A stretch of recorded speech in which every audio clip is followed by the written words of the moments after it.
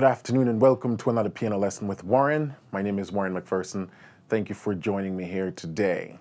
In this tutorial, we're going to discuss the minor key and the minor scales. The diatonic scales that are derived from the minor scales, the three types of minor scales, and how all of that is related to the major key. Now, before we can understand the minor scales, we first have to understand the major scales. Every major scale has what we call a relative minor that's associated with that. And if we take C major scale,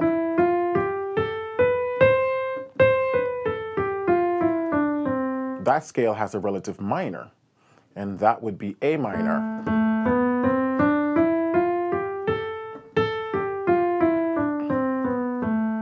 Now, it is called a relative because they share so many of the common tones. If you look at all the notes that belongs to C major, all the notes that belongs to A minor, they're the exact same notes, just starting on A. And so we say A minor is the relative minor for C major.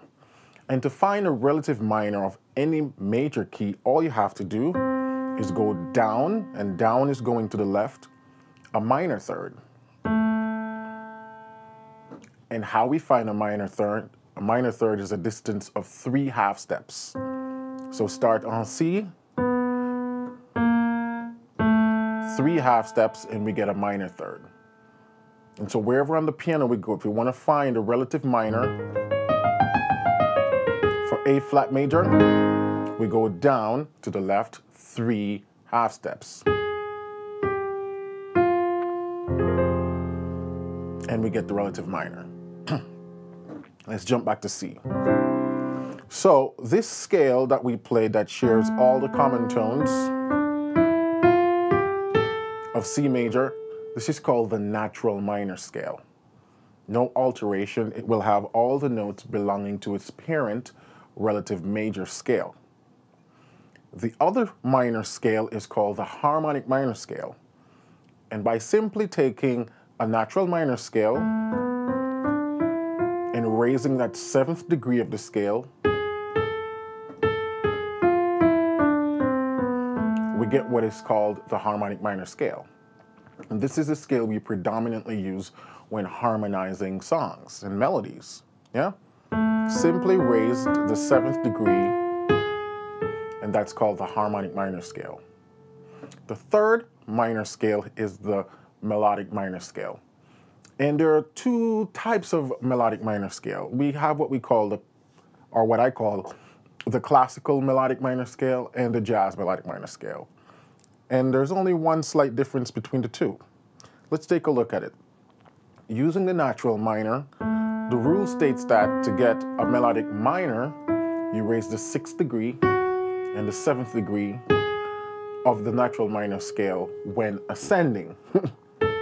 And then those notes are then restored to their original pitch while descending. So again, take the natural minor, you raise the 6th and the 7th when ascending.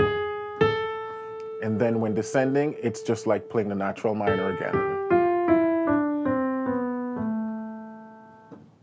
So those are the 3 forms of minor scale. Natural minor, that will carry all the same note, has its parent relative major. Then we have the harmonic minor,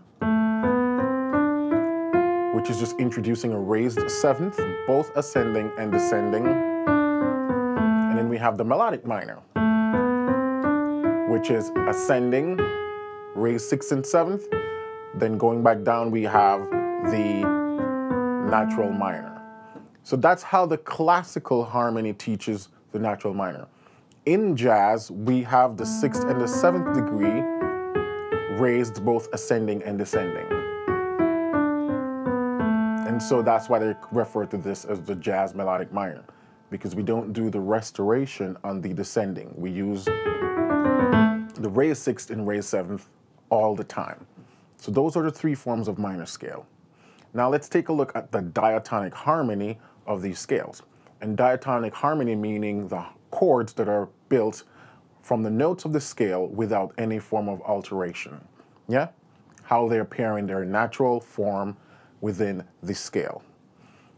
But first, let's shift to the major key a little bit, C major, and talk about the diatonic makeup of the C major scale harmonies.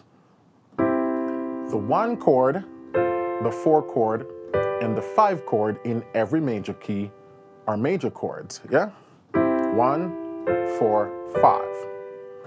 The second or the 2 chord, the 3, and the 6 chord are minor chords, yeah? 2, 3, and 6. And then the 7th chord is a diminished chord. That's the makeup of major scales or major key. Any one of them will have this makeup. The 1, 4, 5 are majors. The 2, 3, and 6 are minors, and the 7th is a diminished. Now, if we jump to the relative minor, which is A, and we're just going to take A natural minor, now we have the reverse of that major chord makeup. And so now we have the 1 chord, the 4 chord, and the 5 chord are minors. The 3 chord, the 6 chord, and the 7th chord are majors.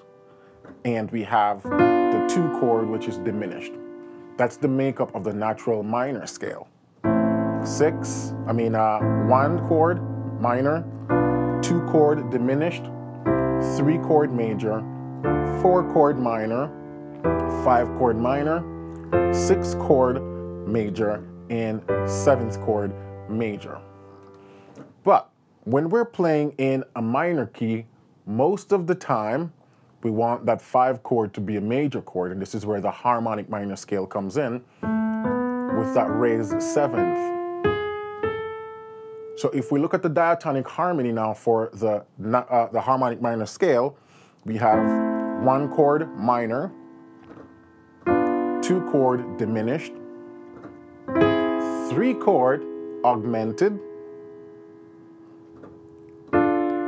4 chord minor, 5 chord major, 6 chord major, and our 7th chord now is diminished. That's the harmonic makeup of the harmonic minor scale. Now, it's important to note that whenever we're playing in a minor key, most of the time we're using a combination of the natural minor and the harmonic minor. And I say that because sometimes you might be in a minor key, or hear a song in a minor key, and they might move from the 1 to the 3, and the 3 chords are major. But remember, I just talked about the diatonic makeup. The 3 chord is going to be an augmented. This is in its diatonic form. But the composer doesn't have to use an augmented chord. He or she might want to use a major chord. And this, if they're using a major chord, then basically they're sort of hanging around in the natural minor state right there.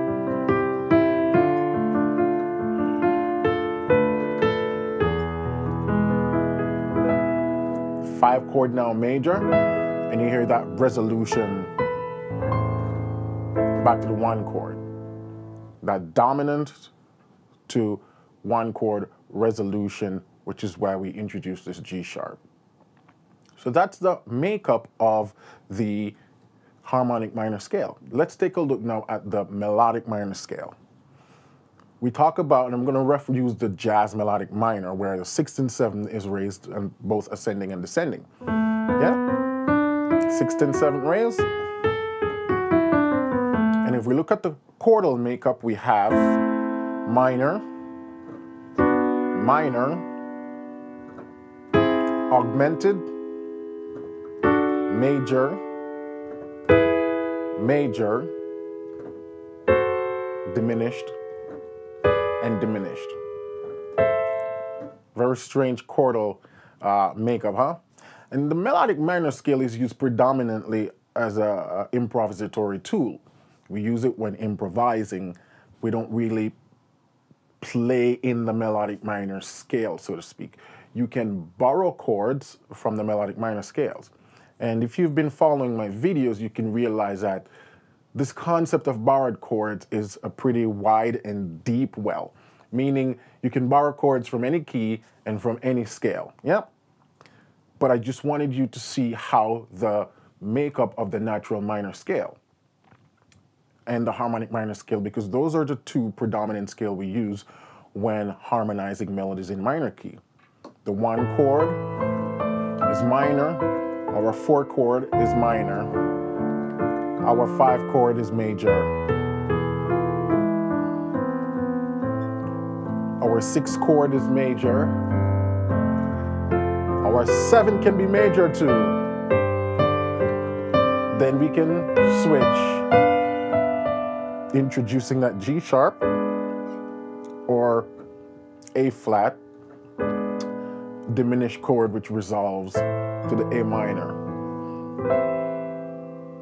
Whenever you're playing in a minor key, just think about the harmonic minor and the natural minor fused. Those chords are going to be weaving in and out of each other. Yeah? Now let's jump to C major, and we're going to talk about another form of minor, and this is called the parallel minor. And what that means is that they share the same root. So you have C major,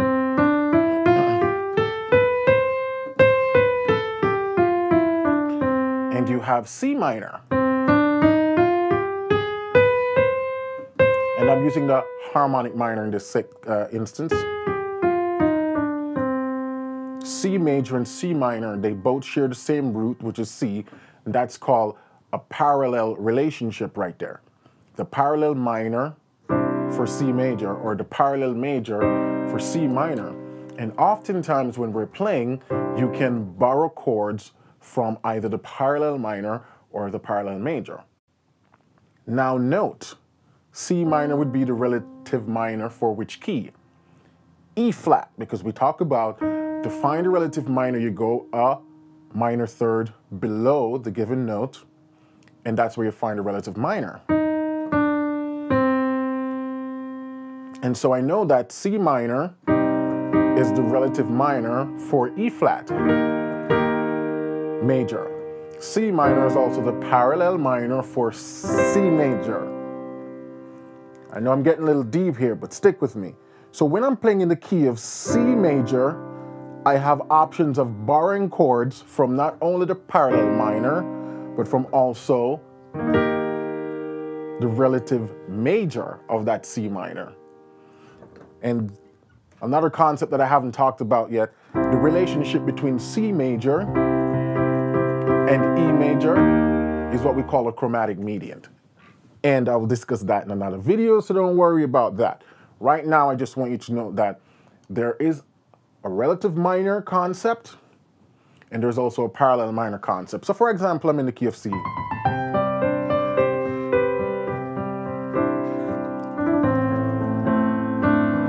Check this now.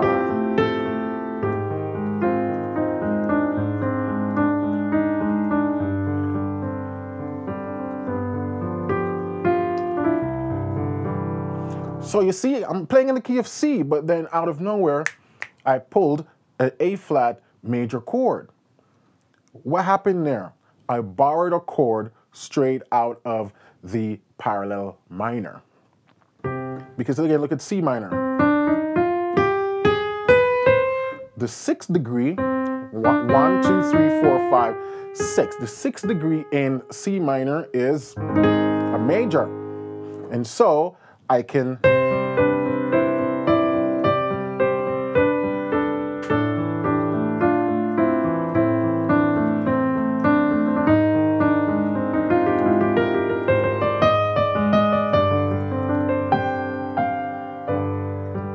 and then back to C major.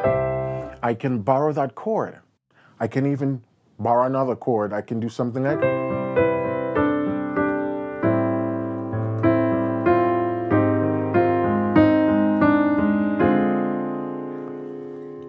D minor 7 flat 5.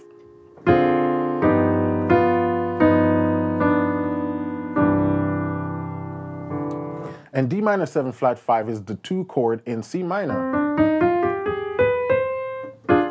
2 chord is diminished. And so I borrowed that and then take me to a G7 or a G7 flat 13th. And so I'm not going to go too deep in the borrowed chord concept, but now you see the possibilities. And this is just one concept of how you can borrow chords, using chords from the relative minor or from the parallel minor or from the relative major of the parallel minor. I know it's deep, and so I'm not going to get any further down that rabbit hole. I will continue to do lessons covering this concept of borrowed chords and how they're related. So that's it, guys. That's how minor key works. That's the harmonic makeup for the minor key. The 2 chords that I sort of mentioned in the diatonic makeup of from the harmonic minor scale, we talk about the 2 chord being a diminished and the 3 chord being an augmented. And these are the chords in their diatonic form derived from the harmonic minor scale. If you want to learn more about augmented chord, check out tutorial 34. In tutorial number 34, I talk about augmented chord and how you can use them. And in tutorial number 33, I talk about diminished chord and how you can use them. And those are in my YouTube playlist. So check out those videos on using diminished and augmented chord.